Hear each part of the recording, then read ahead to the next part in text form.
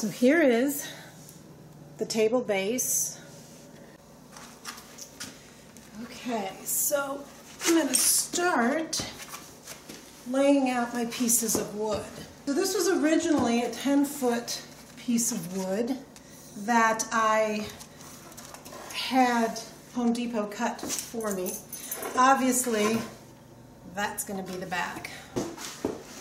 And, oh, no. So up is down, because this is the bottom of the table.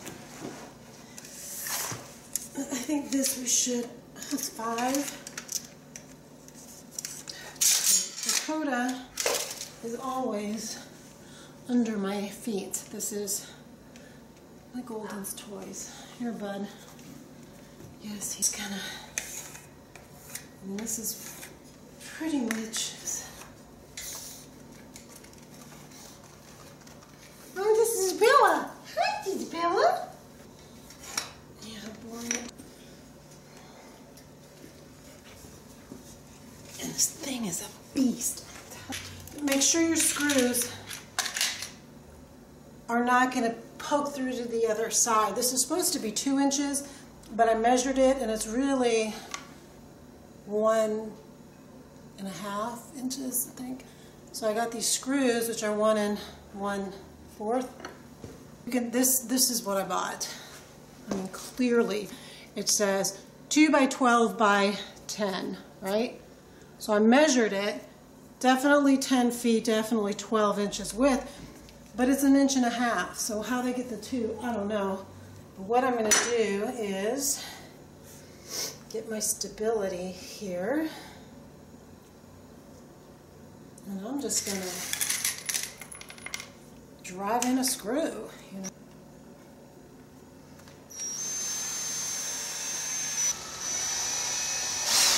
They're all screwed in. I went ahead and marked a star here, and I marked it on the table base. Put a negative here and the negative equal when you flip the base on here, just so I have that accurate. Because if I flip that around, suddenly something may overlap because these were not perfect on the base. Woo, so excited. Okay. Oh.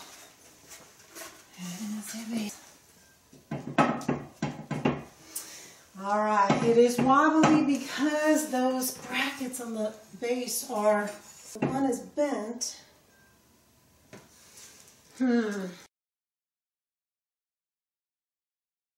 So now what I'm going to do is do my finish. So here's the colors I'm working with. This is it's actually exterior stains. Let's see, it's Bare Premium wood coating, semi-transparent.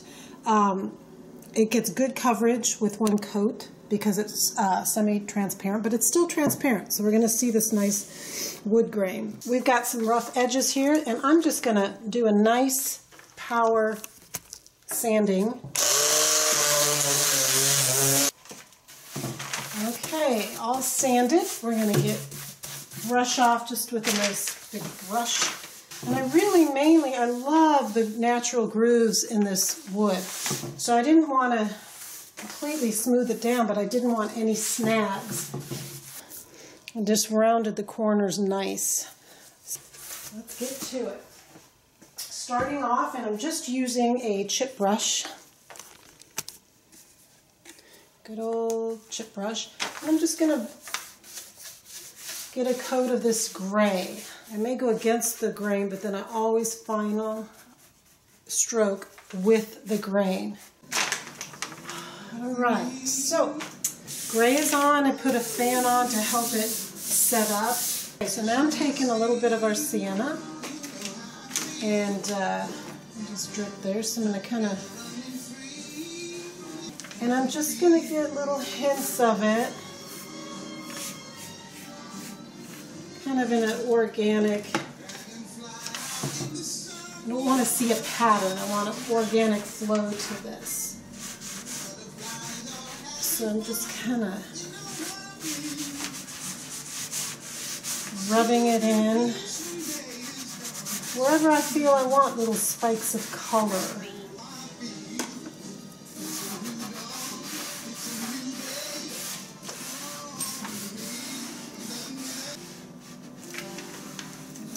tell you what's really working with this is the actual grain has a hint of this sienna in it. So it's really kind of pulling that out, and I like that. I really like it in these knots. Just put the life back in them. And I'm just using a towel. Mixed the coffee and the slate together, probably 50-50. And the creases, the knots. Let's see how that, and again, just a towel. Okay, I'm putting heavier weight as where it's merging, and where I'm coming in here, I'm lightening it up, so I leave it heavy. I'm not pulling it off. That way, it's nice and smooth transition. So featherweight right here.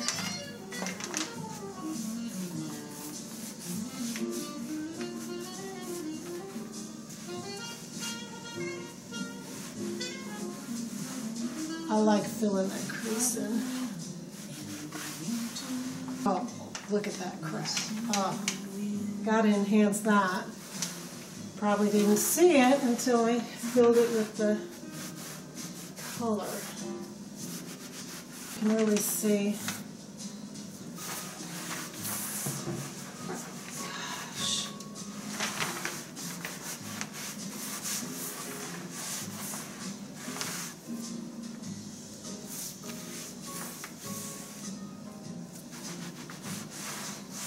Again, I'm going heavy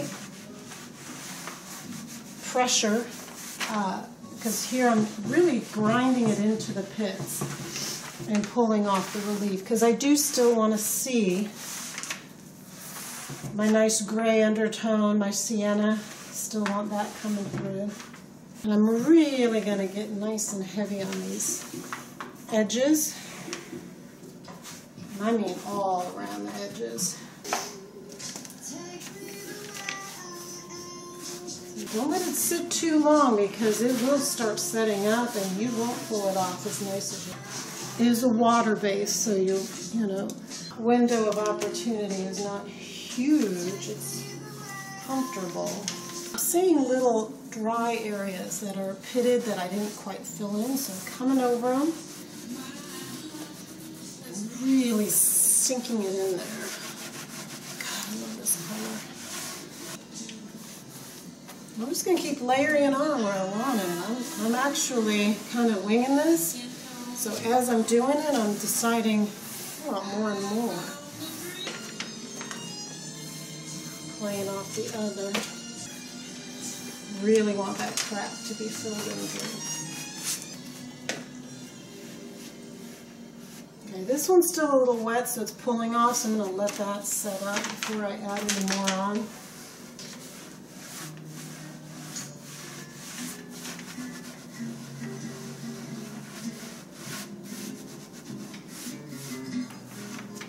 Really dig this. I want to enhance that even more. That nice divot in the wood there. Oh, love it.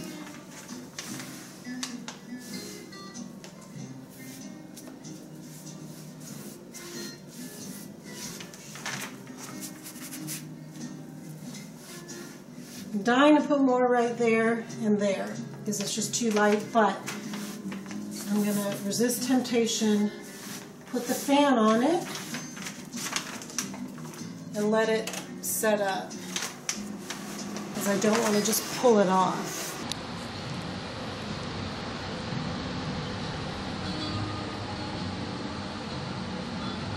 Okay, that was enough, just a few minutes. And I'm going to add 2 areas that are just a little too light for my taste. Leave it. I'm using the side of my brush. I should do it over here. Angling it and just getting the dark. And I'm leaving it on the edge, so I'm swiping under so it's not drippy. And slightly over but leaving this color on the edge. And it's grabbing nice because that's really where I sanded the heck out of it to smooth that edge out.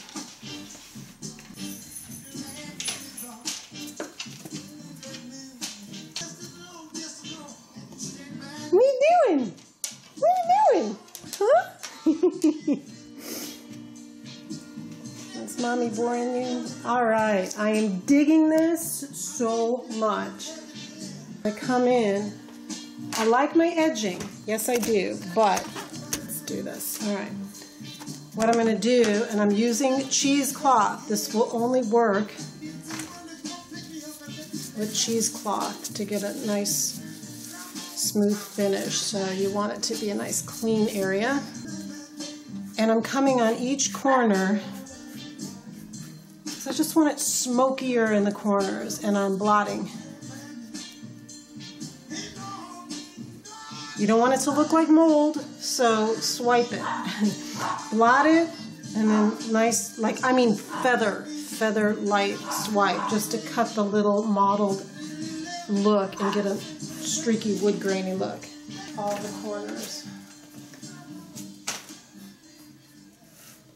Yeah, I'm digging it. Blotting.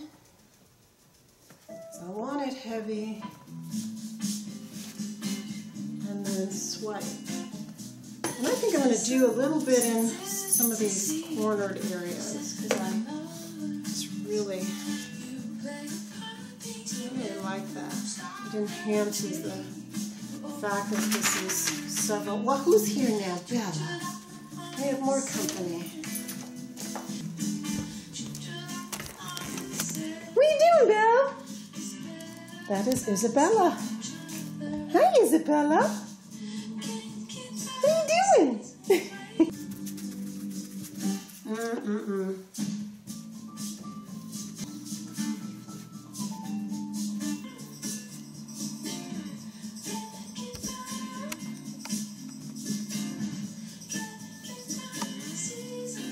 All right, top coat time.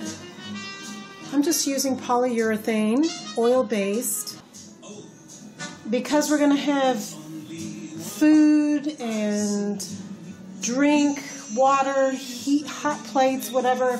I just think we need oil-based for durability. So I'm just using a new chip brush, not the old one that has water on it. So if you roll your sealant on, it's going to bubble. You do not ever, ever, ever roll sealant on.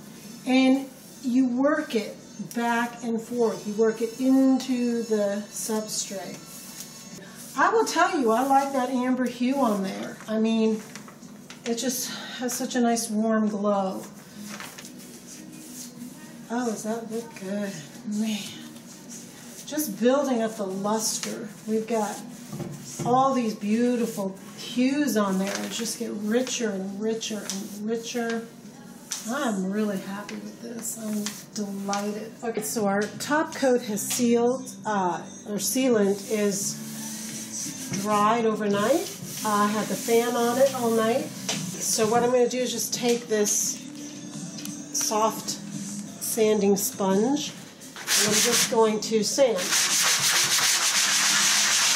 And I'm doing it circular because I want to hit all the angles of the slivery part. And it is pulling some of the finish up on the peaks, and I like that. I'm going to let that happen.